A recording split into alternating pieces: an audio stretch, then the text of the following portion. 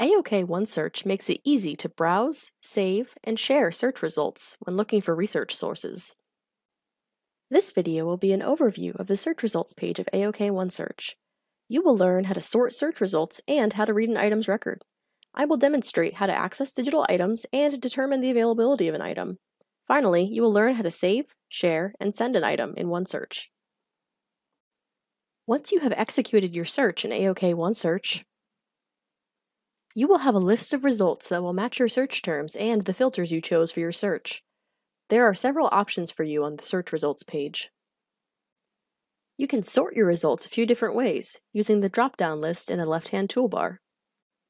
The default order of your search results is relevance, but other options include alphabetical by title or author, and by date, both ascending and descending. If you are interested in seeing the most recently published items that match your search, sort by date, newest.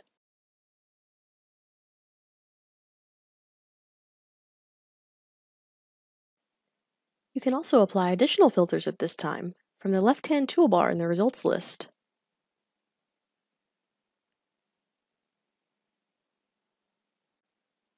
To view the record for an item in your list of search results, click the hyperlinked title. Depending on the type of material, i.e. book, article, etc., you will see the details of the item you have selected at the top of the page, the item's title, author or authors, and publication information will be listed.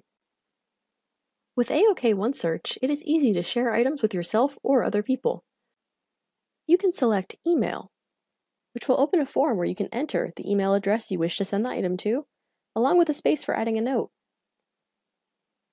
The permalink option will provide you with a link that you can use at a later time to come back to this web page.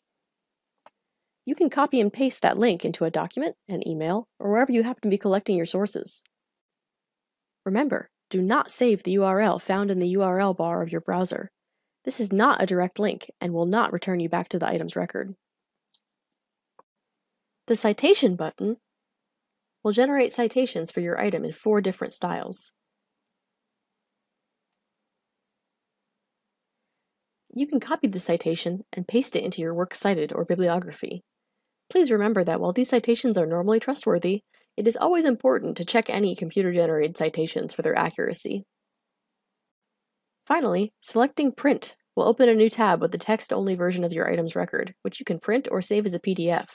Please note, this print button is not for printing copies of the item, just the record. If the item you are viewing is available online, you may see links at the top of the record that say, Get PDF. This will open a new window with the online material. A link and the details appear in the View Online section of the record. If we have a physical copy of an item, you will be able to see the availability and where it can be found in the library. If UMBC doesn't have a physical copy of an item available, you may be able to request a copy from another Maryland University library. You will see the other libraries that have copies and their availability. If you would like to borrow a copy from another library, you can select Request from USMAI under the Get It section of the item record. This will open a request form for you to fill out.